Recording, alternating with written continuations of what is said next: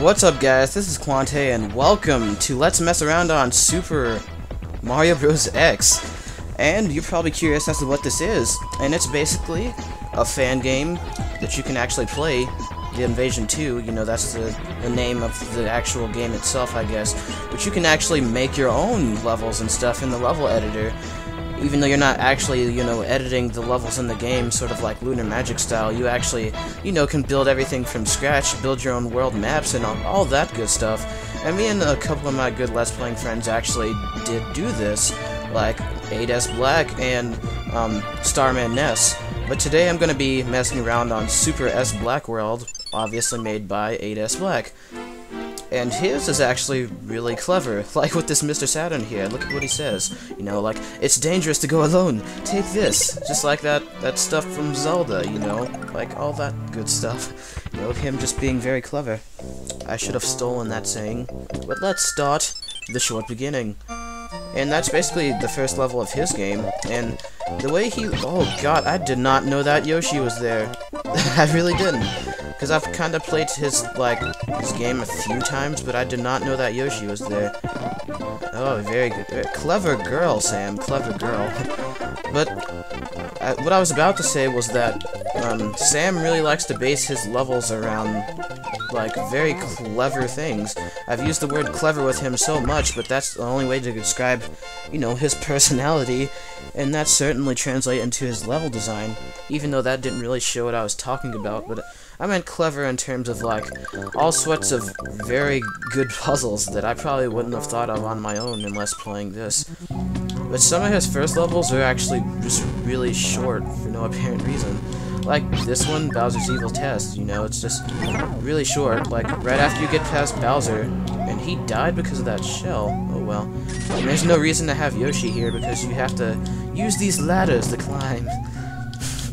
I still laugh about that, just that blarg is just sticking out of the side of that lava, and it just makes me laugh every time for some reason. But yet again, another level completed. And it's not really a short thing, it's just that for some reason most of his, you know, first levels are really short, and then they progressively get longer and more complex. I guess it's just to introduce you to the game or something. But, I mean, it's a really good, like, fan game, Super Mario Bros. X is, mainly because you can do all sorts of stuff with it, and even, like, the stuff that you can do with it isn't everything that you can do with it. You can basically customize it all yourself, which is what I like about it, and which is why I like using it. And I'm eventually just gonna show off my own stuff. But there's the freaking Luigi. Oh god, I destroyed... Aww, I destroyed Luigi. If he watches this, he's just gonna be so disappointed. And I died. Oh, maybe that was for destroying Luigi. But how did I even... What? Luigi just... turned into a mushroom. Oh, I killed Luigi. But actually, he made it so, Luigi appears in the block, and then you can actually collect Luigi, and Luigi acts as a mushroom, and I guess that was sort of supposed to be like a joke. So I actually want to pull that off before this paratrooper comes and does any damage to him. There we go, collect Luigi, and it just turns into a mushroom in your inventory. But that'd be funny if, like, Luigi's head was just in that box, as brutal as that sounds, and you could just use him to your will, you know? Because Luigi is just the best item that you can get in any game. It makes you practically invincible. Holy crap, aw. Why am I having so much trouble with this level? No, there are plenty of other levels in this, like, game. I want to call it hack. No, that's the word that wants to come out of my mouth, but yet that's not what this is. Despite it being edited levels and all that, but still, not every edited level is considered to be a hack, because it's not based off of the Super Mario World engine or something like that, you know. And, ooh, this is probably where things start to become clever, because you see this is sort of a Goomba puzzle, because each of these Goombas sort of act as a switch, and then you have to basically hit the correct Goomba to activate some of the stuff at the bottom. And that's basically just how you get the contents down there. And I thought, the first time when I saw this, I thought it was really clever. But there's not going to be a way for me to get the yellow one, because he's just, like, lodged in between all those other Goombas. But I mean, who needs that mushroom anyway? Who really cares? Alright, and now we can go on to level 4. And I would actually go up here to this one, but there's no physical way for me to actually exit out of that level. And I don't really want to have to deal with that. And oh god. It's a good thing I have the Tanuki suit, because I actually just screwed myself over just then. Because this level is called Turtle Excursion, and you have to actually guide the Koopa shell, that one down there, and make it do stuff. Like, it actually interacts with stuff at the bottom, and then makes stuff at the top happen. It's actually a really clever idea. And, I don't know, his level design was really great, except for that. I should have paid more attention to the Koopa shell, and I actually could have gotten through that flawlessly.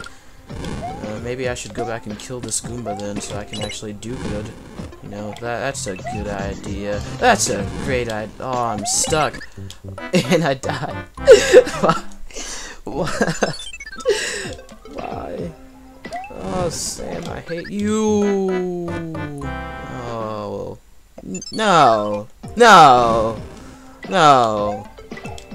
Well, I guess I should actually explain why I'm making this a Let's Mess Around instead of a full-on Let's Play. And mainly that's because, like, most of the projects that we're making, like this one, my game, and the one Starman Ness is making, you know, they're basically, I guess you could say, still in beta. Like, we're not done with everything. Like, so far, most of us have only designed 2 worlds. And so making this a Let's Mess Around would just be beneficial to all of us, mainly because, you know, it won't be guaranteed to come out every day or even, you know, every week and stuff like that, because, you know, there's no guarantee they're gonna work on this stuff, like, all the freaking time. You know, I don't work on mine every single day, but I wish I would, but for some reason I just need to come up with a lot of inspiration for level design. And sometimes playing other people's actually helps you come up with inspiration. Instead of just flat out copying them, you know, you could get ideas from other people, and holy crap. But see, like, I like this idea, you know, he used this block, and, you know, you're doing all this stuff with it. You know, it's, I mean, I'm not gonna say it was a clever idea, because anyone could have thought of this, but the way he implemented it into his level design was pretty clever, I guess I could say. You know, whatever. You know, I don't really know how else to explain it other than freaking SBlack is the best game designer on this planet. And that's the end of this level. I thought I was actually going to get hit there. And let's see if I can get the 3-up moon without getting hit. Yes. That's good. That's good. I wonder if I'm going to do this entire world in one episode. I actually don't want to do that, mainly because it's actually pretty short. I'm not even sure if he's done with his second world yet, because I haven't played his second world. He actually sent it to me right after he was done with his second world, so I'm not even sure if, you know, everything's already done. Ooh, this level's fun, but it's yet again another one of those short levels where you get this Billy gun. That's the actual official name for it, and in the fan game it's a Billy gun. It's a really weird name.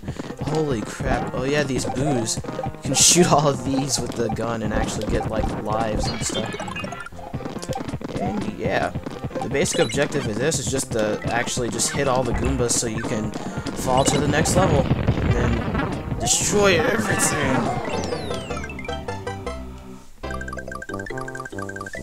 And I think that might be it for this episode.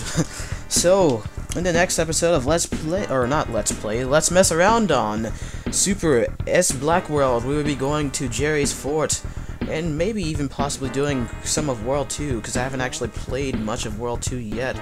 So I'll see you guys then.